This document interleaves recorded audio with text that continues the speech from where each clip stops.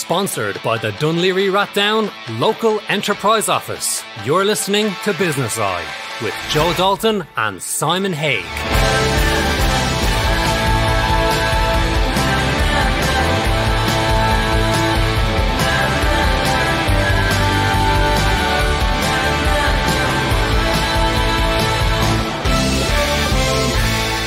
And welcome to Business Eye. Simon can't be with us today. He's on a Zoom call working from home. It is a strange couple of weeks. I feel that a lot of people are suffering, but I also see the goodness in a lot of people. There's some amazing things happening out there within the community. Okay, we are isolated. We're learning to live apart so we can move on. But there is so many good things going on out there as well. I know that living at home with your partner and your kids and all in the same house as we do this with everything else is closed, some people may find it challenging, but everybody has to get on with everybody. And look, this will pass. We keep saying this will pass. Maybe it's going to be for the month of April. And then after the month of April, we'll all come out of hibernation. And the good news is we're all in this together. This is like a level playing field. Like everything has ceased. Everything has slowed down. It gets its time to reflect on who we are and what we are doing and maybe make those adjustments as we move forward. And moving forward is what we're doing. We're a great nation. We're a nation of rolling up our sleeves and getting on. There's going to be lots of entrepreneurial spirit coming out of this. And then from there, we will grow and we will develop. My next guest is Charlie Boyle. Charlie Boyle is an experienced customer service leader based in Donegal with many years of experience. Charlie, how are you? Yeah, keeping well in spite of all that's happening, I suppose. Just powerless over a lot of the things that are happening as the whole world and just trying to focus on, the next day because it's changing by the day and just trying to keep as positive as humanly possible.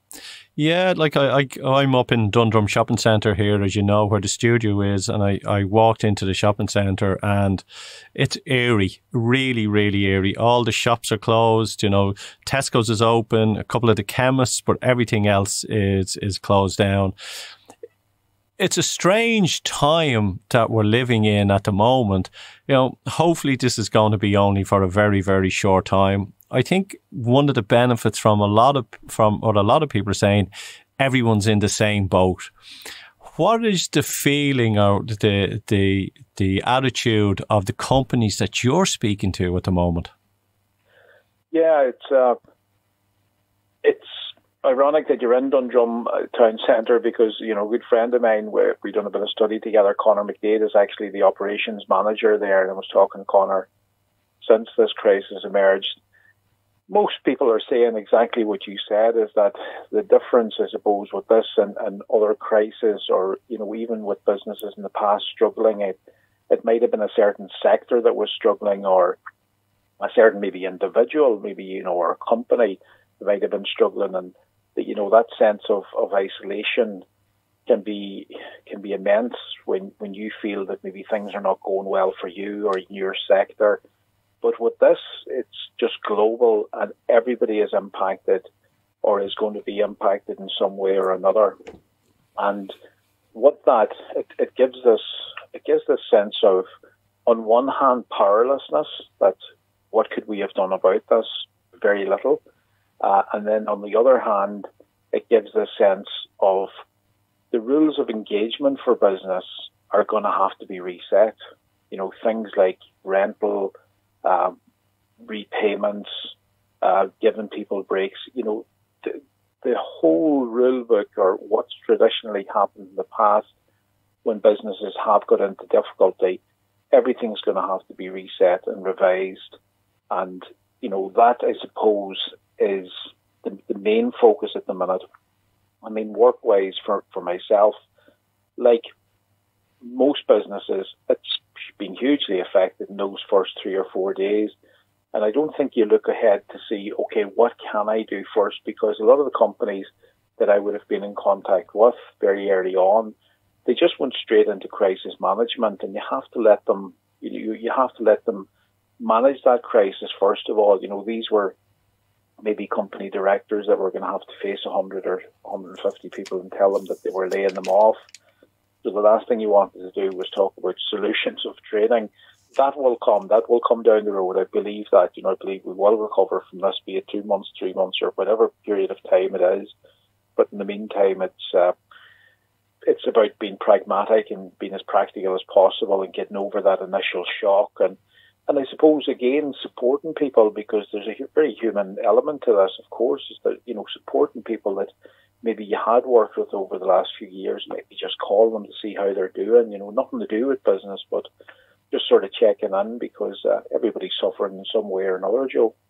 Yeah, I think compassion is very important now, and it is about picking up the phone and talking to people. And out of this, I've seen some amazing things, really and truly. I've seen people go above and beyond in the community. We know that people are scared and people are keeping their distance. And I think when this does end, someone said to me the other day, we'll probably need a full health check before we get on a flight. Who knows where it's going? But yeah,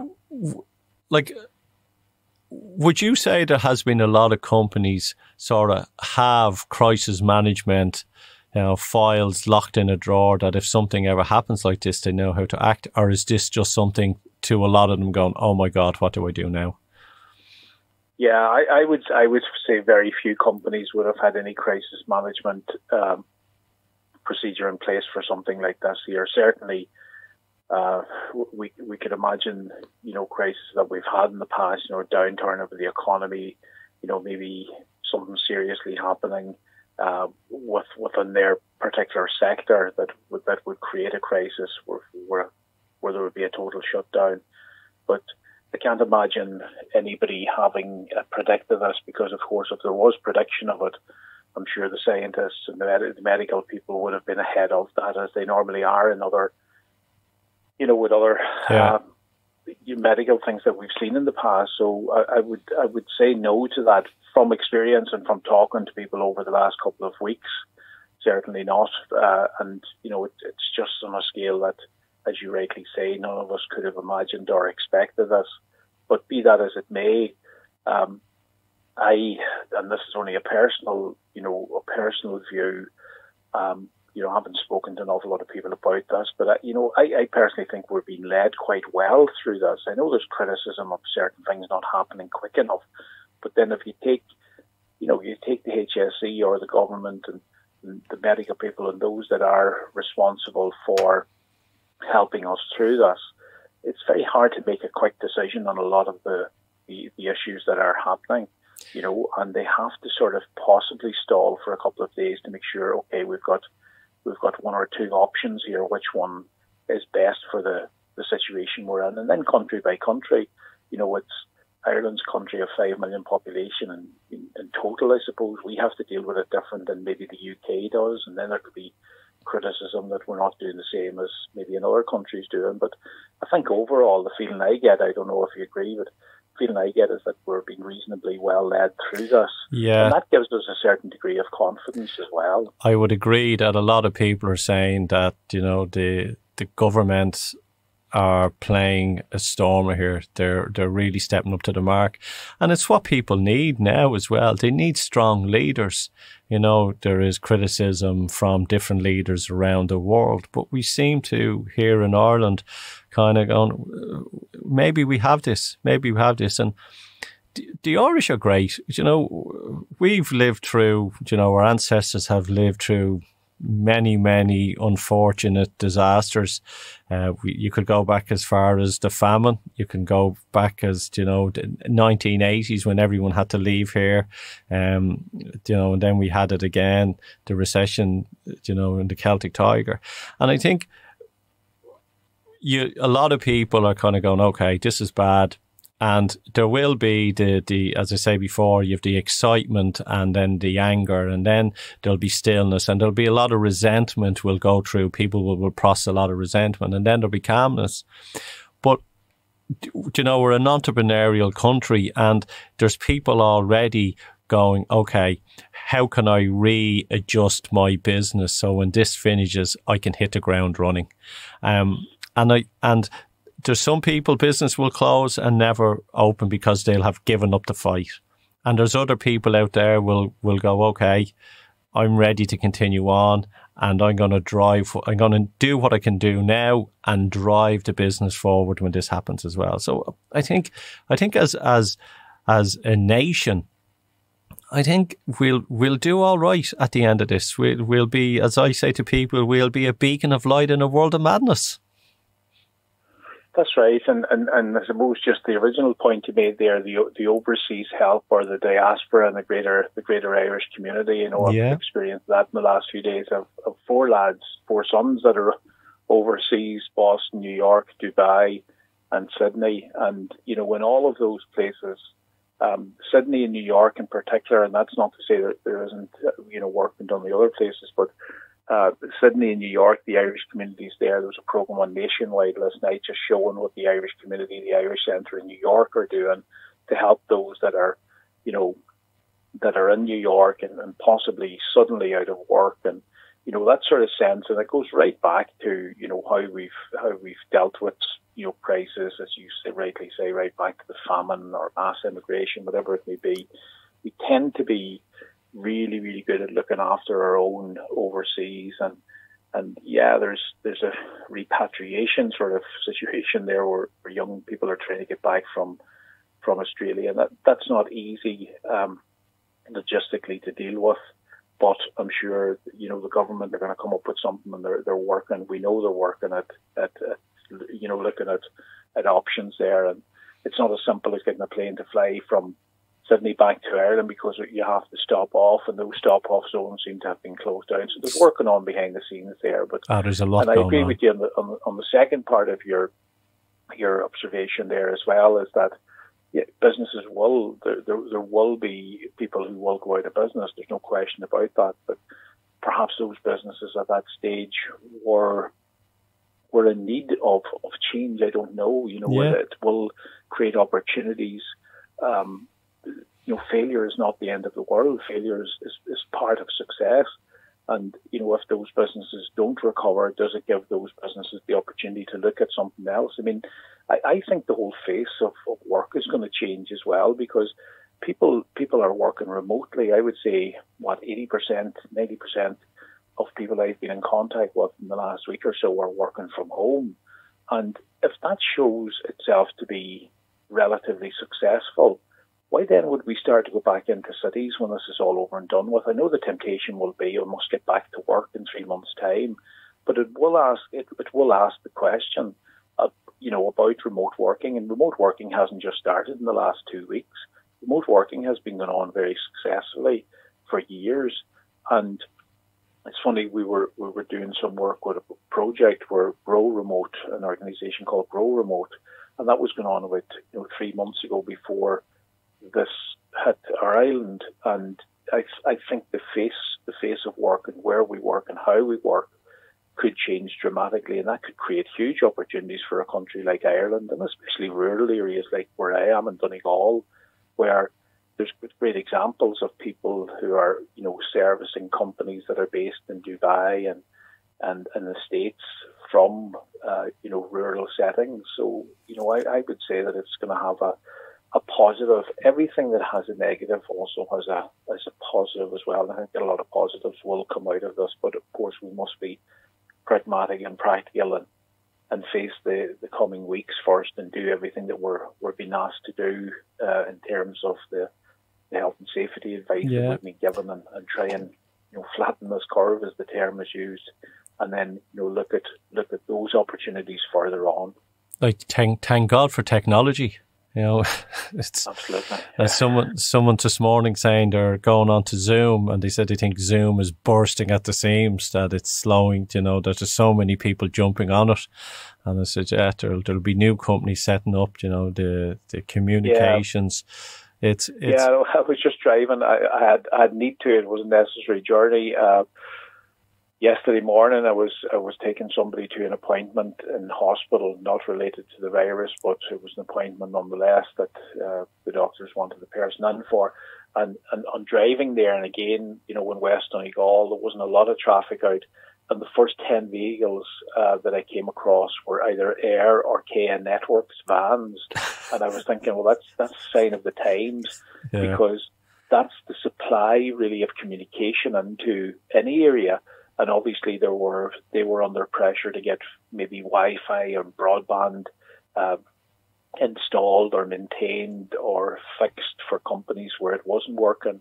And that's they were the vehicles, they were the people that were out on the road working, and how important broadband and all of that is to keep the country, you know, moving along and to keep businesses moving along. And it's you know, it's quite interesting. I am that out of this, like the country hasn't stopped, you know, and you know there is still people working, as you say. It's been a lot of people have been working remotely. There will be new things changing, but longer down the road, it could end up in a way that if the companies realise that they don't need to have bigger offices to have all these people in it, because these people now will be working from home, it could help our housing problem as well.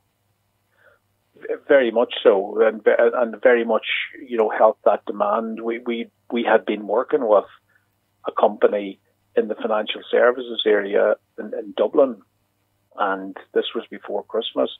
And I know I'm not breaching confidence because I won't mention the name of the company, but one of the big discussions that was coming out, we were working at an internal customer service project. So what we were trying to find out is, okay, the external customer, measuring that is one thing, but really what we do first of all is we try and find out, well, you know, what are your needs being met in the workplace, and this would be with the employees. And a lot of the feedback was that they felt that they could do their job. This is individual people in certain departments. They felt they could do their job with more home working from home. So in other words, instead of coming in 5 days a week, putting all that pressure on the housing around Dublin, putting the pressure on the transport system coming into the city, could they work 3 days from home or 2 days from home? And most of them felt that they could, and they could be effective, and they could put in disciplines and procedures that would show their efficiencies were just as good, if not better, working from home. And of course, it would save them possibly up to 3 hours of traveling time. So that conversation had already started, but there's no question that this will focus minds on this, not in the fear that it will come back again, but the fact that, you know, a lot of companies will have worked, you know, very, very effectively through this. And, you know, in spite of the fact that it came on suddenly, well, what if we prepared for this? What if we gradually moved in to people working from further out and feeding into the companies? Of course, you're always going to have hubs in places like Dublin, you know, Cork and Limerick and Belfast. They're always going to be hubs, and that's fine. But, you know, there is this thing, we rely hugely on rural areas in Ireland for other things like tourism and that. And why can people not work from, you know, a well-designed room in the house with proper broadband and, of course, definitely, training and support online? It's and you know, and I think that it's going to be like there's going to be a lot of opportunities, and it's like you said there earlier on. You know, there's companies that will close, and maybe it was time for them to. They had run out of steam, and you know, new entrepreneurs, like, you know, a forest fire. I know it's a terrible analogy, but you know, a forest fire will sweep through a forest, and after it's gone, new buds will automatically shoot up. Yeah, and we must hold on to hope, and, you know, faith. Yeah. Has to be front and center of everything here, because we, you know, some people are totally overwhelmed by this, you know, and I think you and I both will know that there are some people that just haven't processed it yet, and that's okay, because people process things in in a different way. And then maybe some of us, and I'll include myself, maybe I've accepted this too easily. You know, I seem to have kicked into auto drive and just sort of... That's because you've been preparing for it all your life, you know. Well, yeah, it's nearly like you're at peace with it, but I think it's because of the powerlessness over it. You know, there's really... We can do something to protect ourselves, but there seems to be very little we can do with stopping us apart from... Do you think it's because we grew up in a time when we didn't have the internet, and, you know, the only time that you were entertained was if you met your mates or you were bored? You know, I'm not sure, Joe, even if it's generational, because young people are coping quite well from it as well. And we have to be very careful of some of the reports we're getting, and young people getting bad press for some of maybe a small amount of antisocial stuff that's going on, or their behaviour on the beach, etc. We need to be very, very careful not to get young people offside with those type of reports. They are small percentages of people. No more than there's a tiny percentage of people, you know, acting inappropriately in you know, supermarket aisles, etc. Very, very small percentage. It By is and correct. large, Correct. Let's be honest, people are very, very decent. They're very respectful. They're keeping their distances. They're doing all of those things by and large. And we have to focus on what most people are doing rather than what few people are doing. If those few people are doing that, it's not where the focus should be. You know, let's maybe, I don't know, you know, people process fear in different ways. But yeah, I think there'll be, like, my thoughts on this, the virus will go, and, you know, I see the virus hopefully disappearing by the end of April. I feel the mental pressure and issues and the scarring that it will leave behind with many will go on for months, and that's when the rebuilding needs to be, because, you know, it's what goes on inside your head is more important than what's going on outside. Oh yeah, without question. But then again, that's where, you know, that's where I think the rules of engagement will also change, and that we'll see a whole resetting of the financial, you know, the financial implications of this. You know, people will lose their business. People will lose an awful lot of what they've worked for, and you know, all of that will come into play. There's no doubt about it, and they must be helped out in whatever way is possible. So that's why I think governments, and there seems to be this nearly like a global acceptance that we may just have to borrow our way out of this, or draw the line. They talk about helicopter money. We just need to print more money and get out of it some way or other. How's the printing press down in Donegal? Up in Donegal? That's right. Yeah. Keely Bags has changed from fishing to printing money.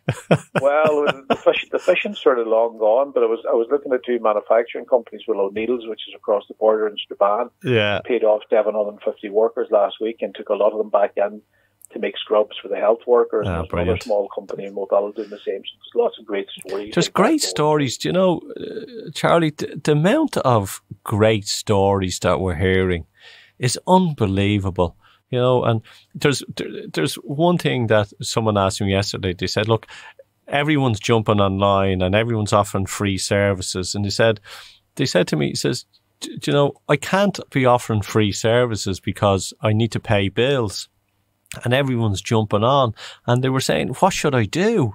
And I says, well, look, you have to sort of understand, you know, we all offer something of free, but you don't throw the baby in with the bathwater when you're throwing it out. You know, offer those services. Maybe you might need to just structure things differently, but, you know, everyone has to make money at the end of the day as well. Yeah, that is very, very true. And I think, you know, it's just getting that balance right as well. But, yeah.